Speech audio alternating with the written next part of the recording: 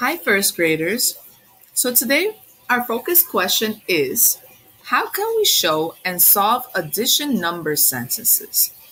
And in order to answer this question, today's objective is going to be, I can use counting on and the make it 10 strategy when adding across a 10. Now, today, boys and girls, I need you to use your hundredths chart and your base 10 blocks in order for us to work with the counting on and the make it 10 strategy.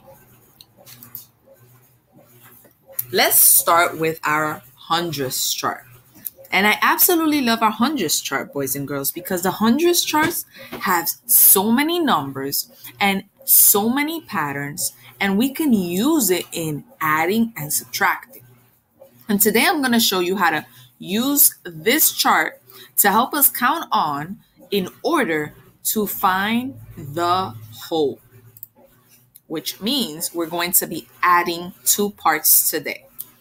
So in front of you, you have 27 plus 4 equals blank. I always love to start with the big number. And if you look for the big number, which is the number 27, it is located right here inside my little red square. Now that I have found my number 27, I'm going to add 4 more. And I am not going to start from the number 1. I'm actually going to start from my number 27 and count on 4 spaces until I find the missing number that belongs in this blank. So let's get started. 27, 28, 29, 30, 31. So I hopped over 4 times and I got to the number 31. Now, it's very important to notice that I did not count the number 27 as 1. I started from 27 and counted 1 space, another space, another space, and another space to count my 4. So my 27 plus 4 equals 31.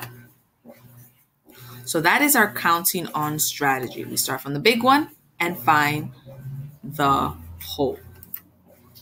Now let's use the number chart again, but this time we're going to make the 10 strategy.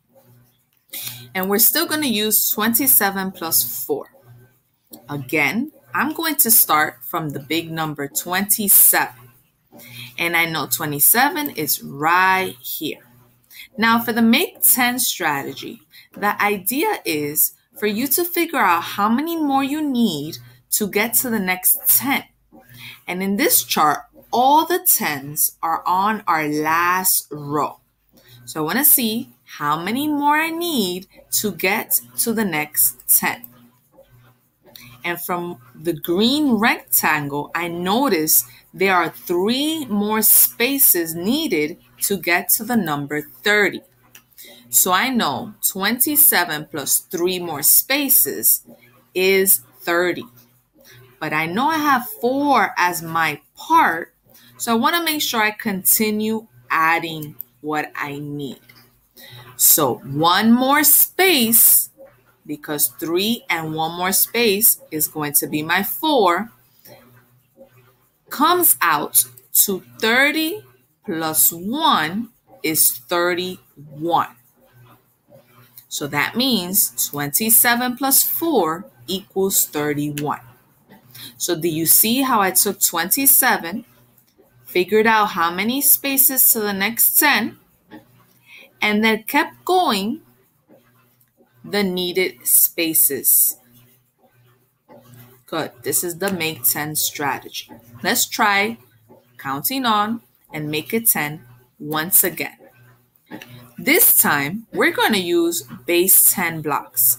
And the base 10 blocks are the stick that are long and represent a 10. And then the ones are the Unifix cubes that represent 1. So for this one, we're going to do 17 plus 5. I know 17 is my big number, so I'm going to start from 17. And in the number 17, I see 110 and 7 ones. So I'm going to build 110 and 7 ones to show the number 17. Then I'm going to add 5 more for my second add-in because it's not enough to make another 10. We just have 5 by its lonesome. So now I'm ready to count. I'm going to use the counting on strategy, but I'm not going to start from 1. Counting on means I have to start from the big number. So I already know that this set of objects is 17. So I'm going to start at 17 and count the rest after 17. Ready? 17, 18, 19, 20, 21, and 22. I stopped at the last cube and I got the number 22. So that means 17 plus 5 equals 22. Do you notice that I did not start from the first object? I started from the first set of objects, the number 17, and hopped over counting on to the last number. Now, let's continue again using 17 plus 5, but this time we're going to do the make 10 strategy.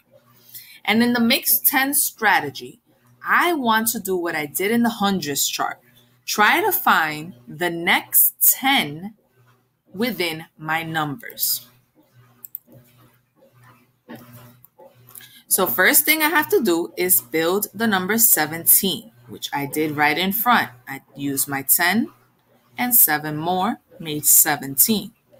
I'm going to add 5 more, but this time I'm going to continue using it until I fill the next row. Okay? So I added 5 more cubes to this set. Now looking at the objects, what do you notice happened after my 17? Yep, I was able to fill it up with 3 more cubes, causing this 17 to go to the next 10. And the next 10 after 17 made 1 10 here, another 10 here, which means 17 plus 3 more cubes equals 20.